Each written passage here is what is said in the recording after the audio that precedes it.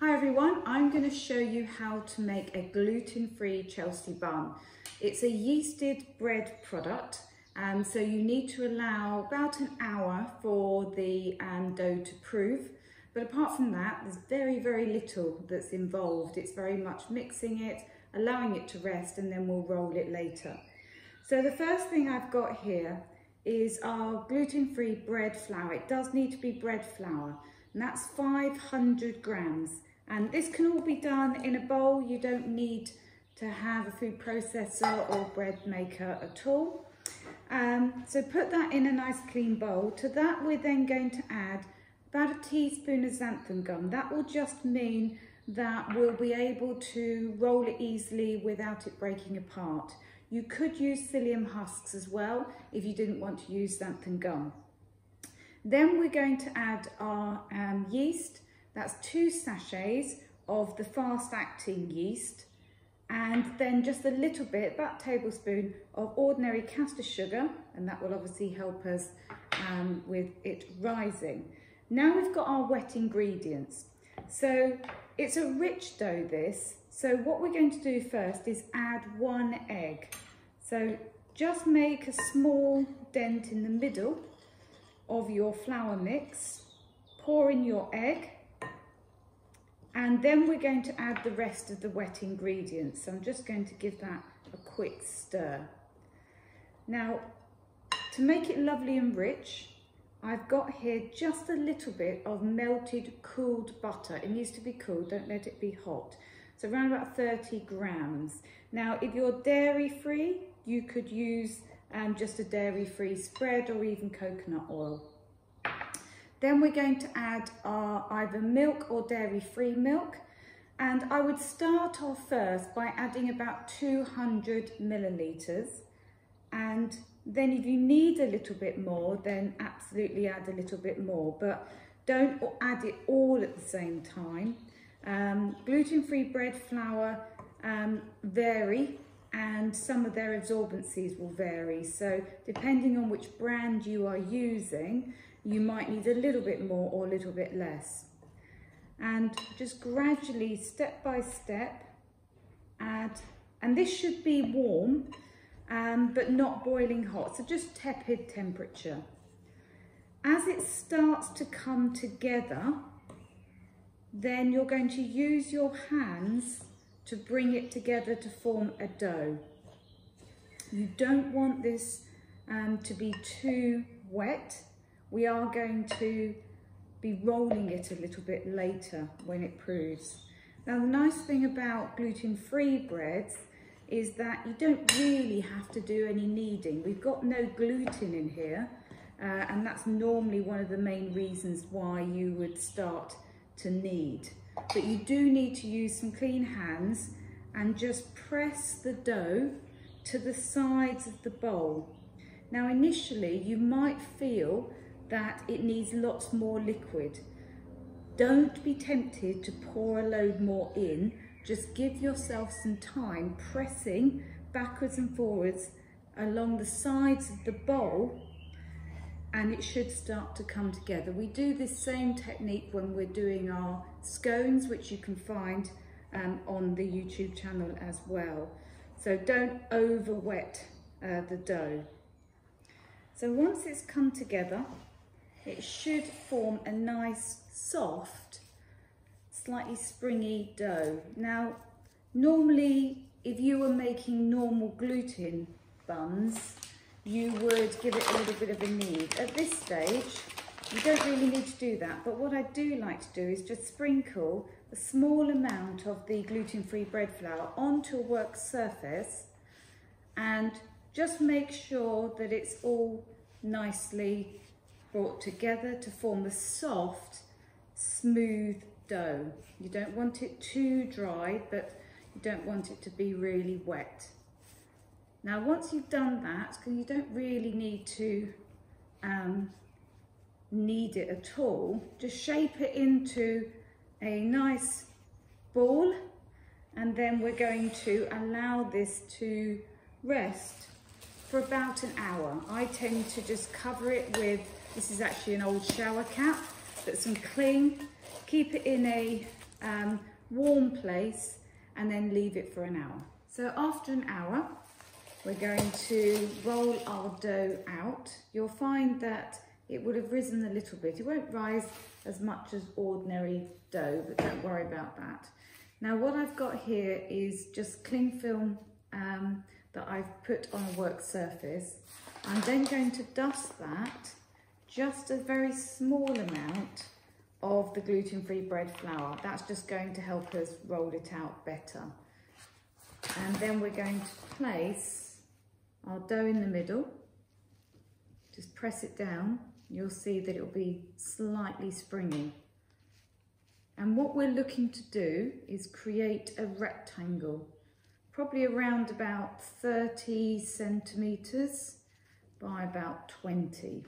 Now to do that, we're going to, I'm just sprinkling a bit more flour on top, and then I'm again going to use cling film, and that will just again help us to roll it out. We do this as well if we were doing pastries, it just makes it so much easier. Then initially just press down your rolling pin, really just to flatten it, like so, and then we're going to roll out. Now it doesn't matter if you go backwards and forwards, but you want an even size. And when you get to a stage where some bits are wider than others, just use your hands, square it off, and then keep rolling. So this is now ready for spreading with our filling. So take off your top bit of cling. I'm just going to swivel this round because I want the long side near me, because this is what we're going to be rolling. Now at this stage, if you wanted just to trim the sides, you could do that, but because I'm going to trim that afterwards, I'm not going to bother.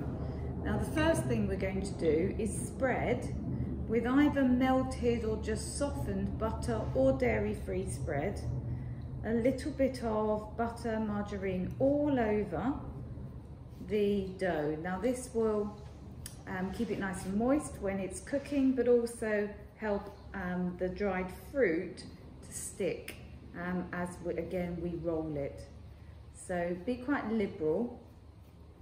It shouldn't be hot, just softened or melted and cooled butter. And then to that, choose any dried fruit that you like. I'm using some cranberries, but raisins, mixed fruit, chopped top apricots, anything like that. So you'll probably need around about 100 grams or so. And just scatter those. Leave an edge because we will be rolling it up. Some people also like to grate a little bit of fresh apple. That can be really nice. And if it was around Christmas, you could use mincemeat in the middle of this instead. That would be really delicious. So make sure it's evenly spread out because we'll be cutting these into our buns. We want to make sure that there is enough in each of the buns, but just leave around about 2 centimeters at the edges as well. And then we're going to flavor it with a little bit of cinnamon. So just scatter that over. Obviously, if you don't like cinnamon, leave that out. But that gives a lovely warming flavor. And then I've got here a little bit of erythritol, but you could use brown sugar, demerara sugar, you could use a little bit of coconut sugar.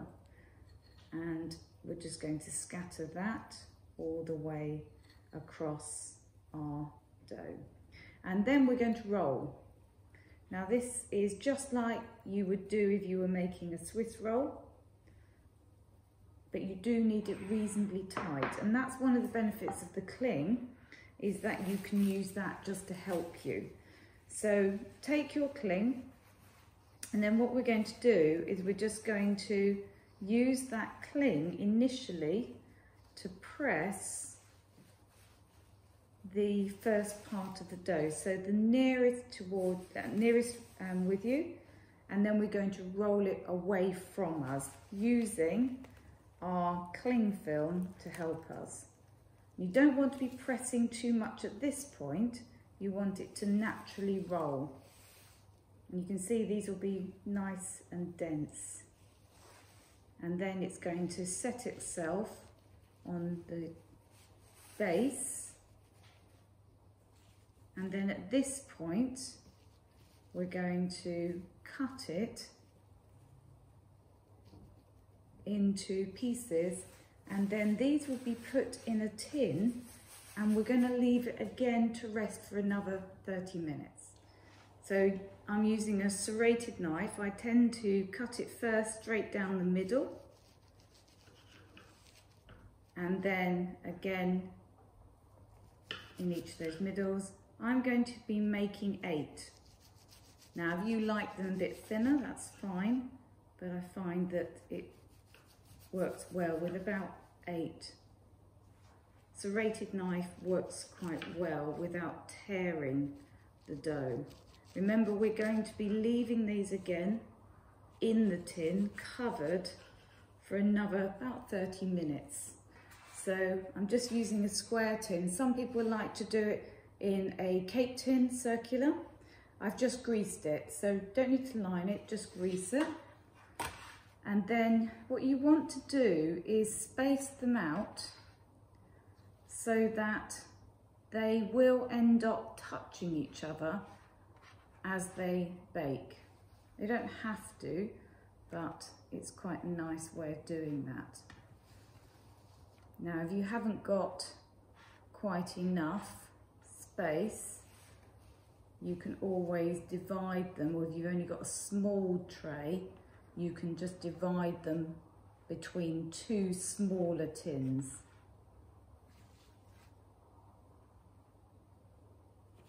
So you're going to set them on their edges so that you can see those lovely swirls.